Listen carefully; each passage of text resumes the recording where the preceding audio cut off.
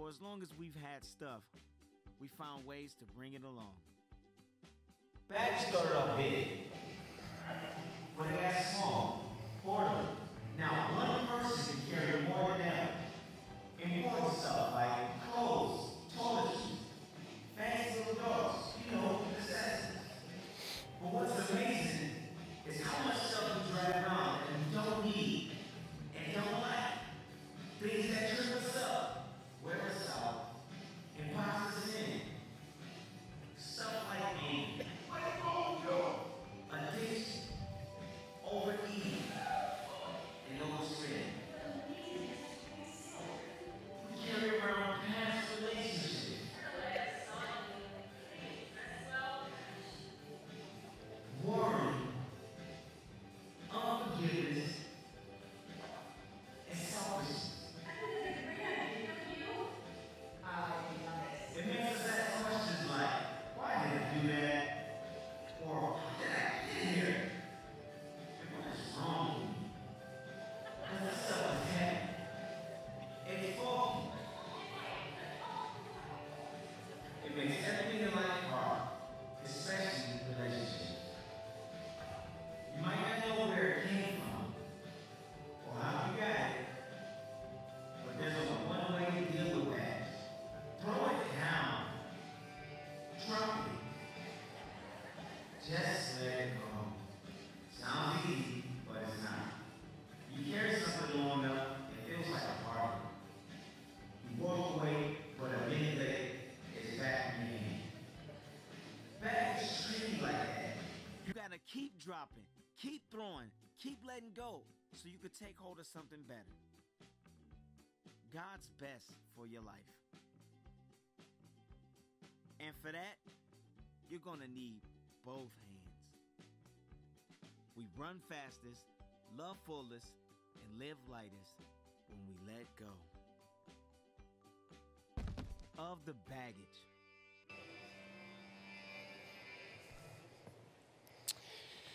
Yeah, you can clap for that. Baggage. It's heavy. I've got a secret I want to share with you today. I love to travel. That's not my secret. The secret is I'm not very good at packing for that travel.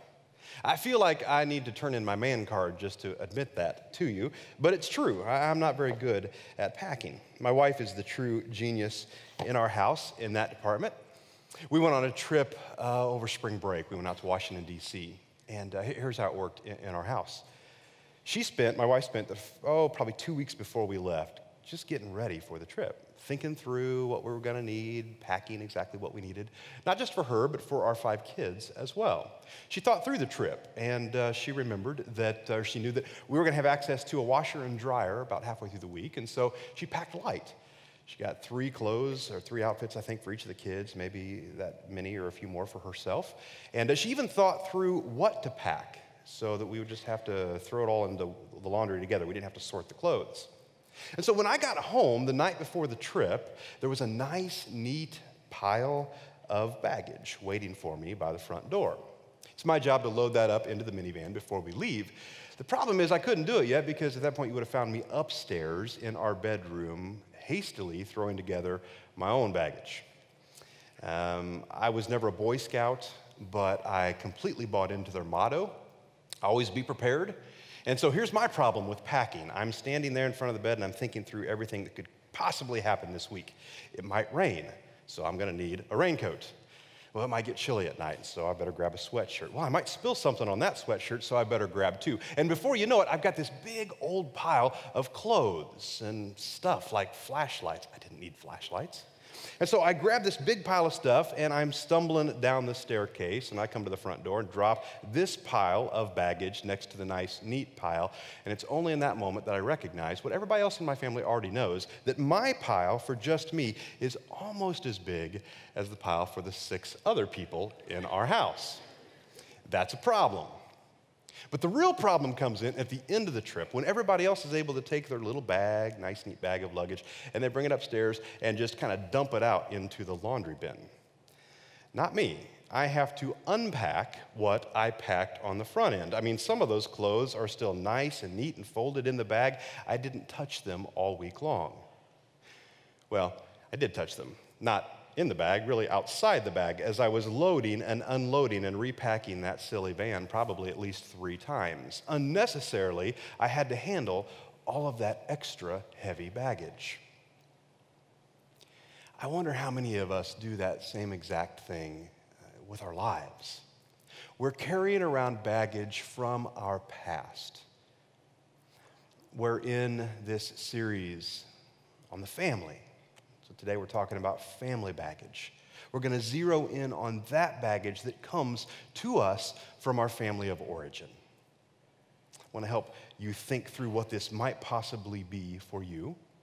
We have some folks who have been very honest here at Northview and shared some of their baggage. And so I'm going to invite you right now to watch the screens. Listen to this segment that we call Ask Northview.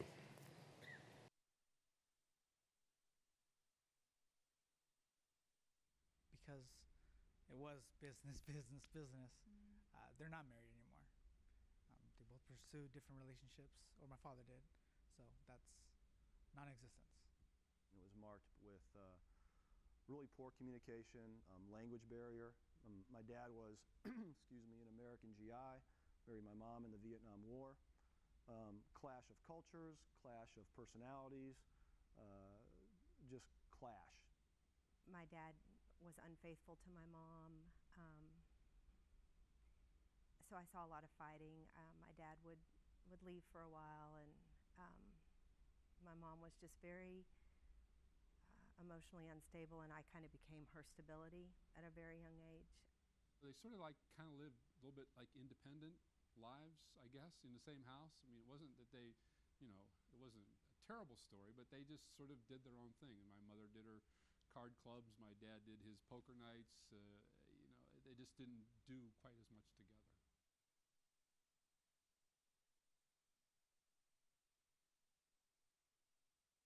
Conflict in my family was handled with my dad had the last say. Like, my mom really didn't argue a lot with him, and if she did, he would get angry, and because he was the head of the household, no one could really have a differing opinion from him. He wasn't cruel, but it was, you weren't allowed to speak your mind. I would say the conflict wasn't handled very well. I'd say in arguments, I didn't see him ever work it out. Between my mom and dad, my mom, again, she avoided conflict at all costs. So there typically wasn't any. The few times there was, well, then my dad just wouldn't come around. Watching how my father modeled it back then and the way he is today, he would get very angry, and I know that I have come by that honestly, as they say, but it's been a big struggle in our own marriage is how I handle that with the outbursts of anger and those types of things. So that's kind of how conflict was managed in our lives. That was how it was modeled for me, at least. I don't think it was handled that well. I think things were swept under the rug. I think if emotions were shared, they were shared, and then time went by and things were not dealt with, so they were just stored up. Conflict in my family was handled with a lot of volume and a lot of energy and a lot of emotion. Things tended to be very quiet and steady, kind of like that rumbling volcano, and then come out very explosively. Yeah, thanks, guys, for your honesty. Just so we're clear right up front, I want to tell you where we're heading with this message. I crafted a bit of a thesis statement. I just wanted to make sure I knew exactly where we were heading with this. I want to share that with you. I'm calling this the baggage claim. It's a really bad pun. I actually sat in my office for about 10 minutes staring at my computer screen, deciding, am I going to go with that? You see where I landed. It's cheesy, but I think it works. Here's our baggage claim for today.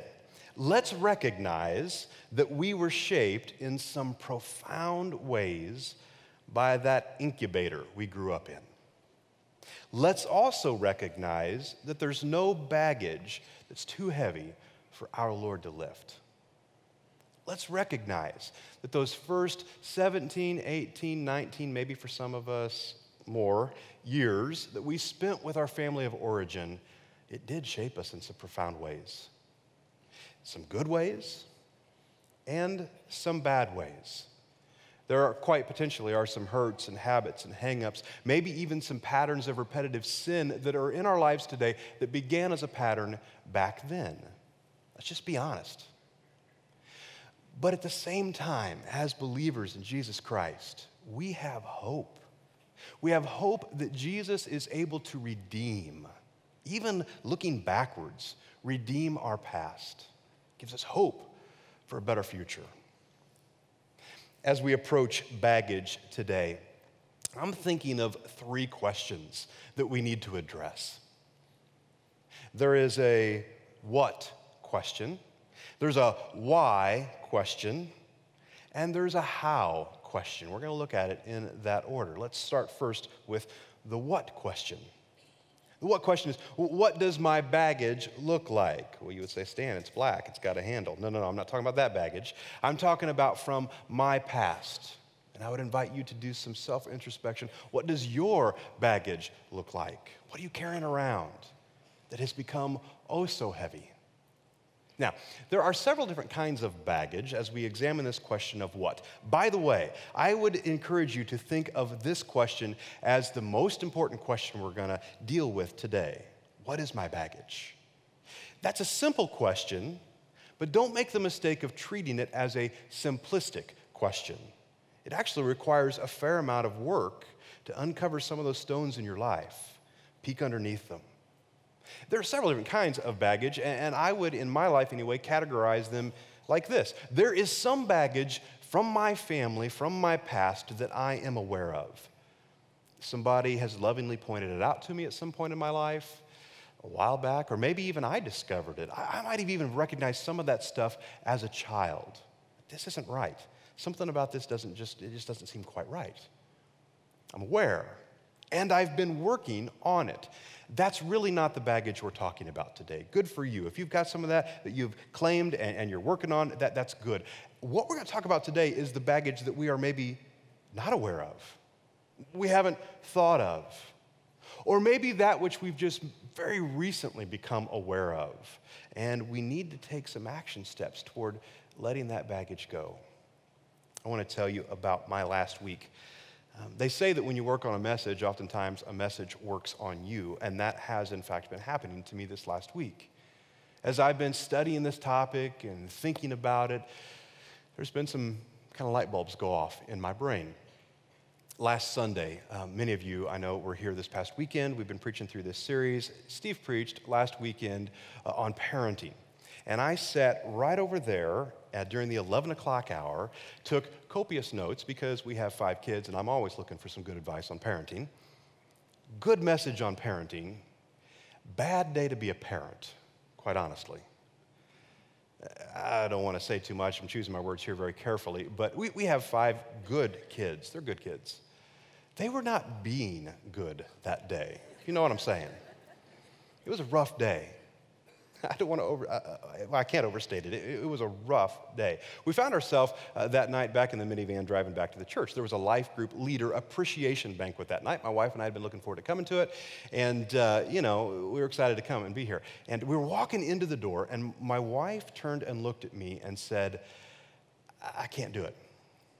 And she turned around and walked back across the lobby, and I followed her. We ended up finding this bench outside on our property, and we sat there for about an hour just talking through the day. She shared with me that, Stan, I can't go in there and just, put a smile on my face and act like everything's okay, because it's not. This has been a very difficult day. She was right. Well, we talked for an hour. We ended up coming back into the event, caught the end of it. It was a great event. Went home that night and had a family meeting, came up with some action steps. It ended well. But the next day I was telling this story to a friend of mine who knows me fairly well. And I shared with him that there was this conflict happening inside of my heart for the first 15 minutes of that conversation. Here's the thing.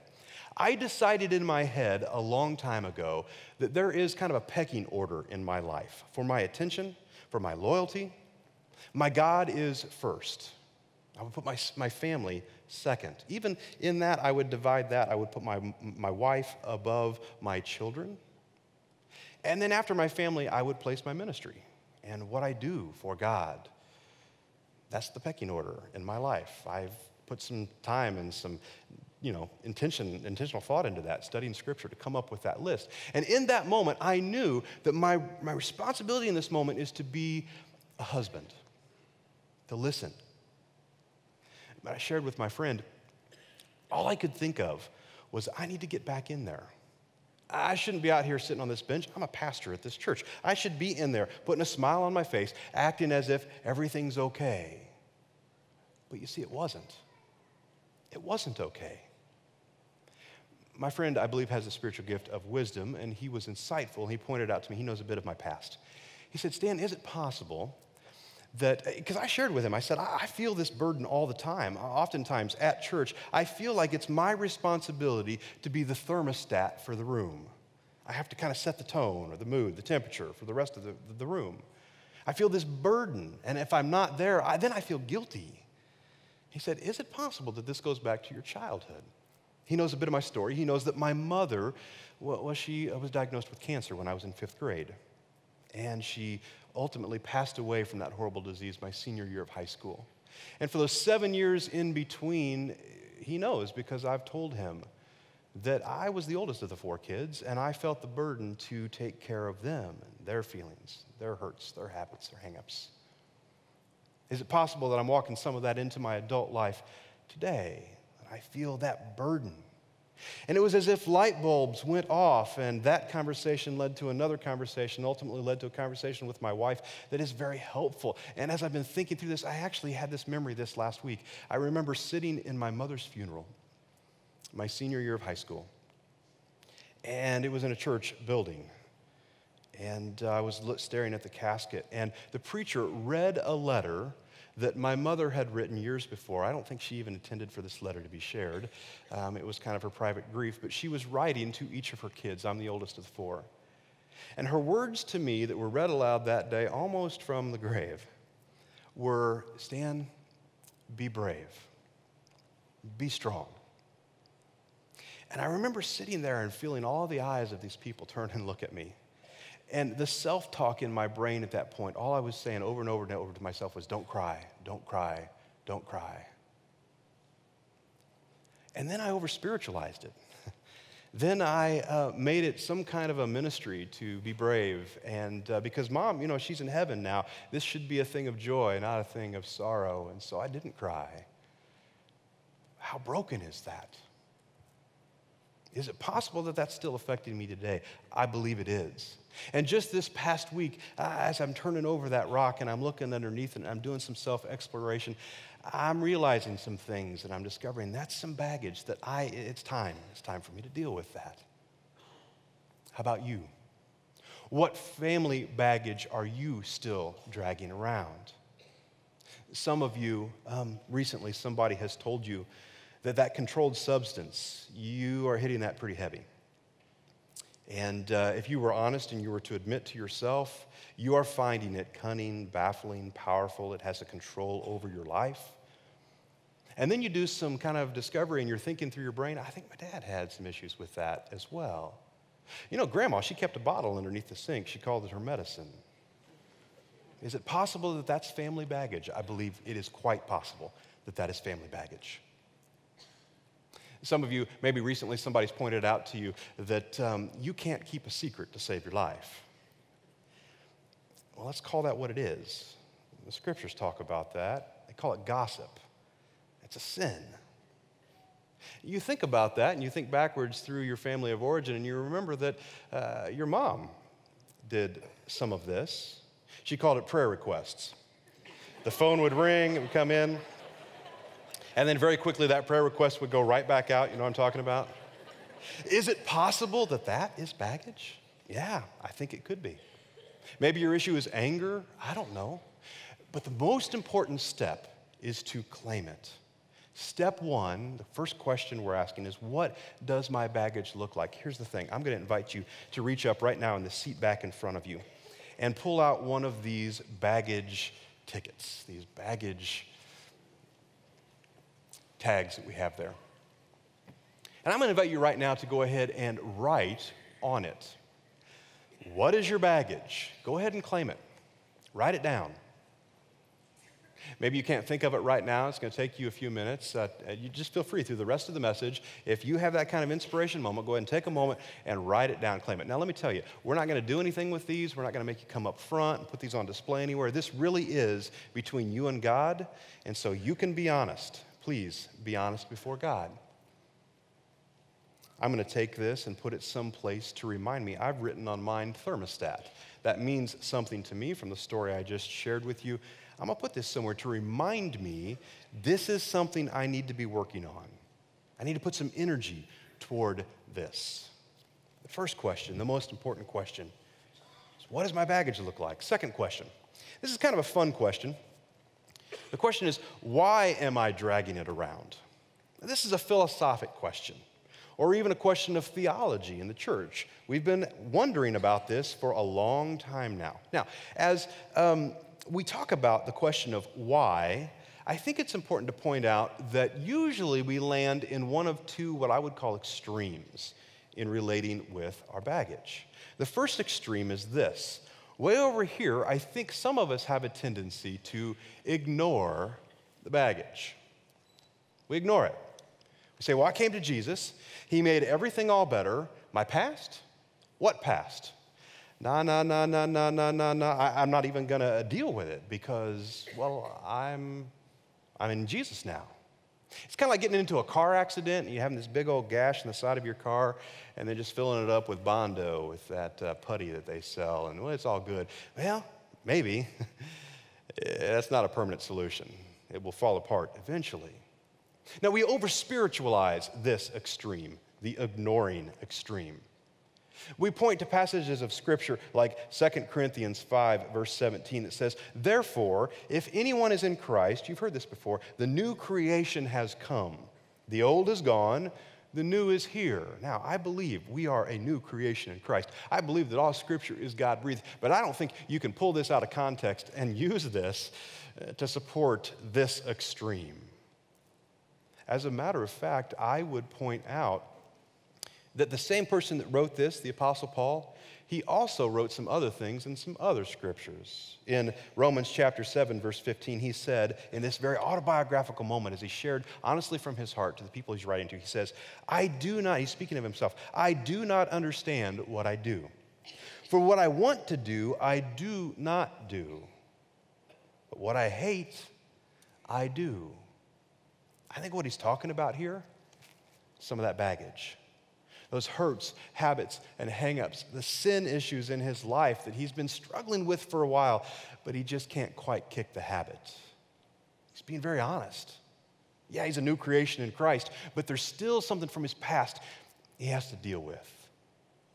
He also says in Philippians chapter 2, verse 12, by the way, I believe that the book of Philippians is one of the last books that the Apostle Paul writes. I think it's toward the end of his life. And so we can kind of follow this timeline of his life, and we see by the end of his life, I think he's still thinking along these same lines. In Philippians chapter 2, he says this to the people he's writing there, continue to work out your salvation with fear and trembling, indicating that this is process-oriented. Yeah, I'm a new creation in Christ, but I can't ignore that stuff. It's time to deal with it. That's one extreme. The other extreme we would find all the way over here, and we'll call this the blame game, or simply blame. This is an extreme. Now, we come by this position in the church honestly because we find it in Scripture. Actually, Jesus' very own disciples, those people that he spent all that time with, pouring his life into, they landed in this extreme, at least at one point. We find this in John chapter 9, verses 1 through 3. As he, Jesus, went along, he saw a man blind from birth. His disciples asked him, Rabbi, who sinned, this man or his parents, that he was born blind?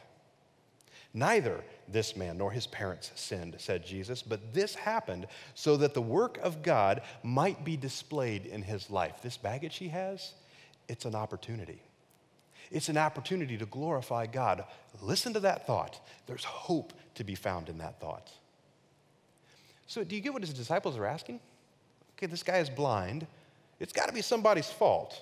Somebody's to blame. Either he sinned, and he's blind because of it, or his parents sinned, and he's blind because of it. Where did they get that idea? I actually think they get this idea from the Old Testament. Have you ever heard of the concept of generational sin?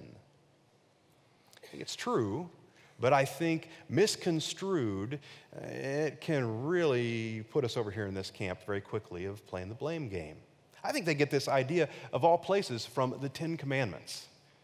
In Exodus chapter 20, God shares with his people, here's how I want you to live. And if you live this way, your life's going to be better, I promise. The first two of the Ten Commandments are all about idolatry. Don't worship anybody else. I'm the one true God, he says. Then the other 8 are all about these things, these sin issues that we chase after. Martin Luther, the reformer Martin Luther, believed that those 8 were actually redundant of the first 2. Actually, if you get right worship right, if you don't have idols in your life, then the others kind of go away. Basically, his premise was that when you chase after coveting, when you chase after adultery, when you chase after stealing, all of those other of the Ten Commandments, that when you do that, you're creating a functional savior for yourself, which actually is idolatry. In the context of worshiping idols, God gives this instruction to his people. Exodus chapter 20, verses 4 and following. He says, "You shall not make for yourself an image in the form of anything in heaven above or on the earth beneath or in the waters below. You shall not bow down to them or worship them, for I, the Lord your God, am a jealous God." And here's where they get this. "Punishing the children for the sin of the parents to the 3rd and 4th generation of those who hate me, but showing love to 1,000 generations of those who love me and keep my commandments." Now, this gets repeated at least 2 other times I can find in those first 5 books of the Old Testament, the Pentateuch, the law. That's what Jesus' disciples would have referred to this section of Scripture as. And they placed high value on this section of Scripture. It's repeated in your notes if you want to look it up. We're not going to deal with it now, but almost verbatim, you can find that same language in Exodus 34 and Numbers 14. Now, there's a couple of ways to look at this. I think you can look at it through the lens that God intended it. He is speaking in that 3 and 4 generation language. He is speaking directly to the first generation. He's talking to parents. He's saying, parents, be so very careful. Because this home you have, it's a little seminary. You have the opportunity to raise your kids for the Lord. You have incredible influence on them. Be careful, because as you sin, it can have lasting effects on their kids. Their kids' kids. You get the idea. Now, the problem is, once you get to the 3rd and 4th generation, or the 20th or 30th generation in the disciples' case, and you start looking backwards up the family tree, you see there's potential to be playing the blame game. That's just not helpful to anybody. But there's this concept of generational sin, and we're still asking the question, why? Why is it that I have to drag this baggage around? And the answer, well, it's part of our humanity. Let's just normalize this a little bit, shall we? Listen, everybody has a weird uncle. I mean, everybody has somebody in their family tree they're not overly proud of. Every family on some level has some dysfunction. Every family, it's normal. Everybody has hurts, habits, hang-ups, because we all sin. We can normalize this even further if we were to look specifically at Jesus' family tree. We don't have time to read through it, but if you wanted to go to the very beginning of the New Testament, Matthew chapter 1, it's on page 669 in the seats underneath you. I'd encourage you to scan through this list. There are some stinkers in that list, right? There's a prostitute that belongs to Jesus' family tree. There are some people who struggle with all kinds of sin, cheating, lying, some horrible things in that list. Let's normalize this. It's part of our humanity. Actually, if you were to take a close look at that list, I'm talking just a few verses into the New Testament, You'll notice that the first 4 names on that list, Abraham, Isaac, Jacob, and Judah, that family tree, I mean, we can't look at all of those generations closely because their story is not told in detail in the Bible, but that family's is. The book of Genesis follows the story of that family. There's some generational sin that takes place in that family. It starts with Abraham. Abraham had this issue. Now, the Bible, in the New Testament, we're told that Abraham believed in God, had faith in God, and that was credited to him as righteousness. He was a righteous man. He still struggled with sin. He had hurts, habits, and hang-ups. One of them was lying. Ladies, can you imagine this? Abraham, on 2 different times, 2 different occasions in the Old Testament, somebody comes to him, and actually they approach his wife, and they're kind of hitting on his wife. And 2 times, in an act of cowardice, he says, "She's not my wife, she's my sister." And that impacts, I'm sure, his kids. They see that and they hear that. And his son, Isaac, and his wife, their marriage is marked by deception and deceit and lying. You follow it to the next generation, Jacob, their son. Jacob's very name means deception, deceit, trickster, lying. You go to the next generation, and there's all kinds of lying that's taken place in the story of the 4th generation. There's an issue of favoritism that the parents are showing to the different kids in that family tree. Abraham and his wife Sarah, they have 2 kids, Ishmael and Isaac. Ishmael becomes the father of the Arab peoples. Isaac becomes the father of the Jewish people. There's still sibling rivalry taking place today, and wars happening between those 2 groups of people. But you follow that down through the generations. Favoritism leads to sibling rivalry, and each of the generations, first 4 generations of that family, deal with that issue. It culminates finally in the 4th generation. Judah is mentioned. He's one of 10 brothers that, because they're so jealous of their one brother Joseph, because he's daddy's favorite, they try to kill him, and they end up selling him off into slavery. Sibling rivalry. There's a generational pattern there. Why? Is it nature? Is it nurture? It's kind of a fun question to think about. We've got a little experiment like that happening in our own house. We have 5 kids. One of our kids, whether it's nature or nurture, he can blame us for both. And we have 4 kids we've adopted. And so we've got this, it's kind of fun to watch that. You wonder how much of this is nature or nurture. But honestly, as fun as it is to think about that, that's not real helpful. Why is not the best question. As I said before, what is the best question? What are their specific hurts, habits, and hang-ups? What is their baggage that we can help them with? And as I examine my own life, what is my baggage? And then the second most helpful question we're going to wrestle with is how? Can we do something about this? The how question. The question is, how do I unpack it? Now, here's the thing. I can't be very specific in the application here. Because quite honestly, I don't know what you have written down on that luggage tag. I don't need to know. I don't want to know unless you choose to share it with me. Honestly, that's between you and God. And as many tags as there are in this space, that's how many different specific action steps need to take place. But what I can do for you is give you some broad principles on how to unpack this. Now, these that I'm going to give you, they're not my principles. Actually, I'm borrowing these from somebody else. I've got a couple of resources I want to share with you. This is a book I found very helpful. It's called The Emotionally Healthy Church. It's written by Peter Scazzero. Pete is a pastor, and one day his wife came to him and said, "I'm leaving the church." And he said, "Why?" Good question. And she said, "Because I don't respect the pastor. That's a problem." And why? Well, because you've got all of these hurts, habits, and hang-ups from your past. Your baggage is weighing you down, and it's affecting your leadership. It's affecting your life, affecting the people around you. It's not healthy. You need to get some help. And he did.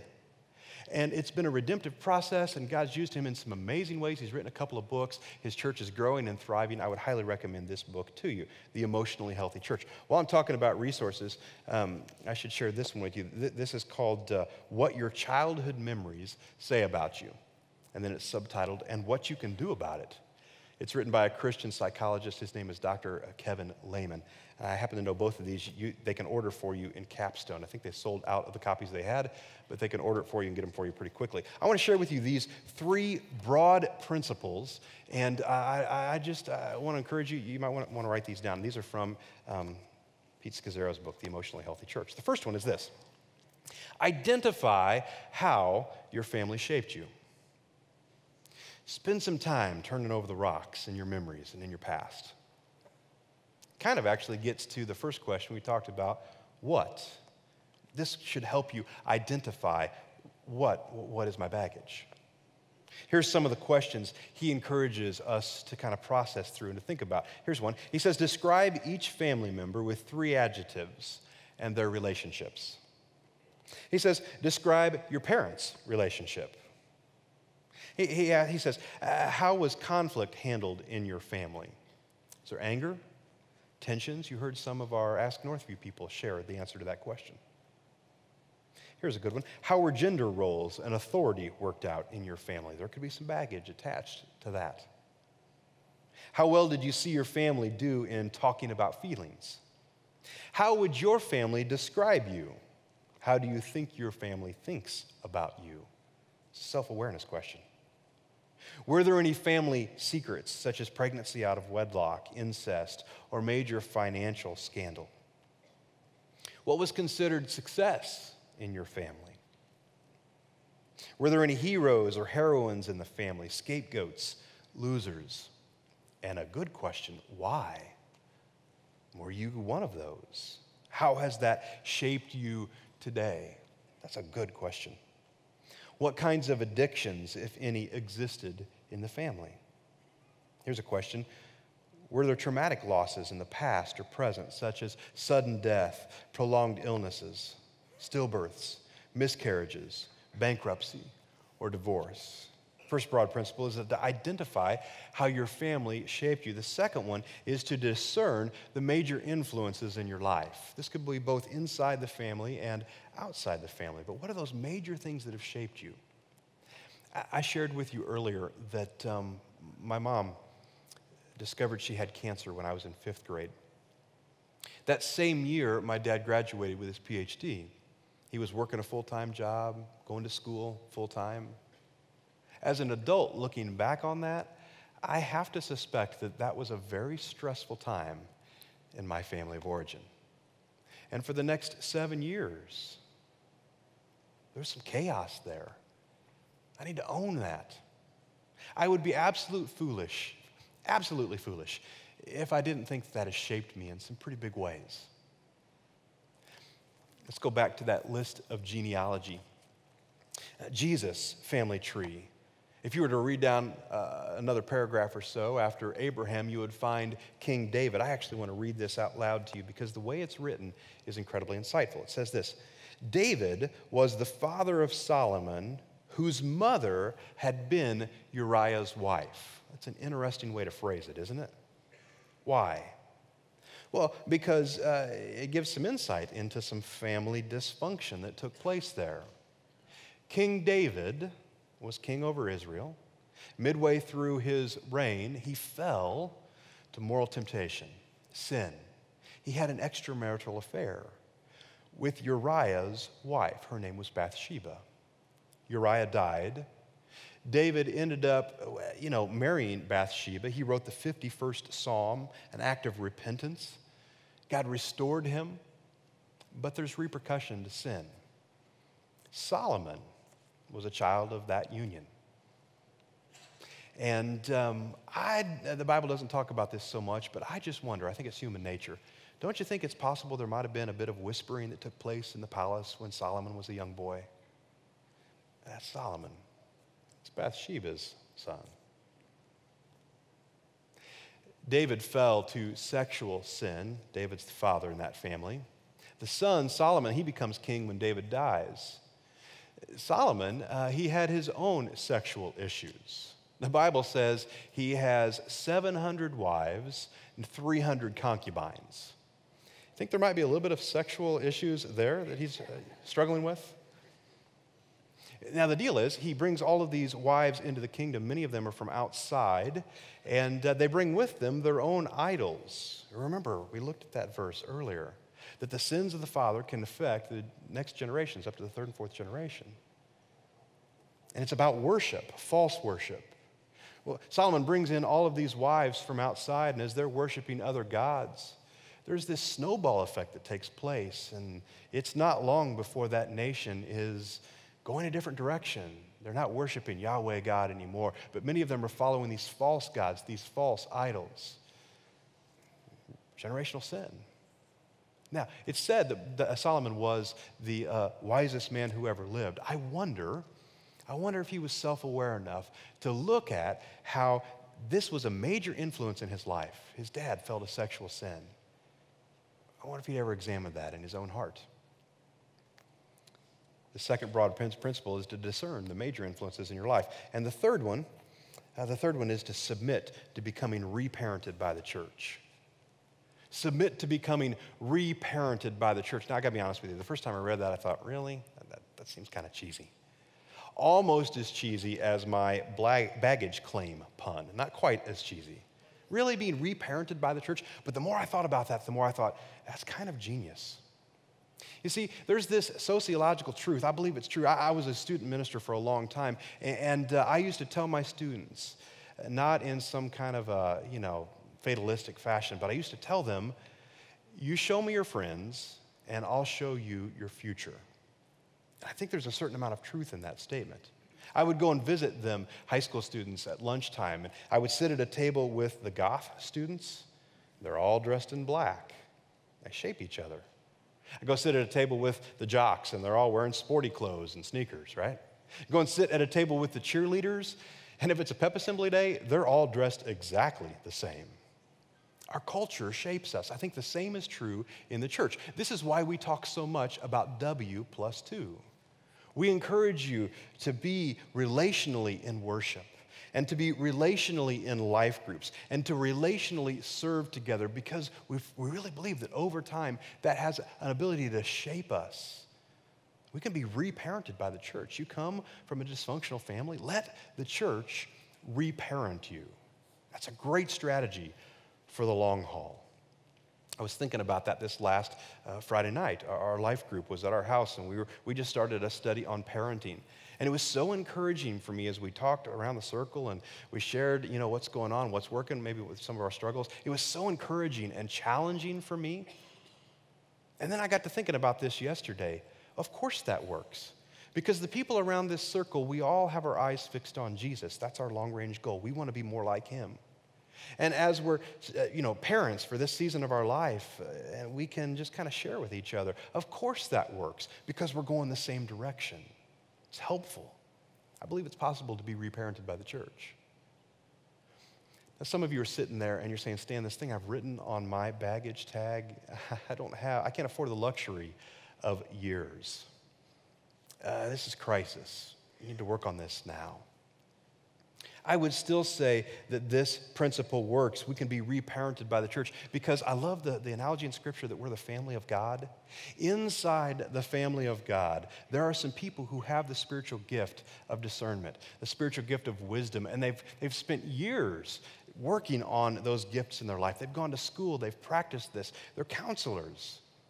And I don't think there's any shame in paying them to help you get some clarity in this issue. If you came to me and said, I have cancer, I would ask, are you seeing a medical doctor? You need to get treated for that. If you come to me and say, I'm struggling spiritually and I'm struggling with my emotional health, say, are you seeing a pro? They can help you with that. So if that's where you find yourself, would you call us? Give us a call here. Any of our pastors, we would love to talk to you, help you and connect you, refer you with somebody who can help you. My email address is stan.killebrew@northviewchurch.us. Email me and I'll help make that happen. Love to see you get connected with a professional. Well, we're back to where we started, and I want to finish by reading to you aloud that baggage claim again. This is what we said. Let's recognize that we were shaped in some profound ways by the incubator we grew up in. It's just true. But let's also recognize that there is no baggage too heavy for our Lord to lift. And so I want to end this time together right now by inviting our God into this process and ask him to help us do the heavy lifting. So I'm going to invite you right now to go ahead and grab that baggage tag that you've written on, and I'm going to encourage you to put it in between your hands just like this in a posture of prayer. Partly because I don't want the person next to you to have to look at it, and this is between you and God. You can keep this private. But mostly because I want to commit this to prayer right now. I want to lead you through a prayer time. I'm going to pause, give you space to take your thing to God, and then we're done. Would you bow your heads and close your eyes with me? Our Father, God, we thank you for our families. Lord, I know that some of us in here today, when we think about our family of origin, we don't have fond feelings. But Lord, we want to be in an attitude of thankfulness. And so, if for nothing else, we thank you for our families. We thank you for the mom and the dad that got together, and Lord, that you used that union to give us life. And so for our lives, we're thankful, we're grateful. And Lord, right now, I want to pause and give space for each of us to tell you specific things we're thankful to you for our families that you've given us.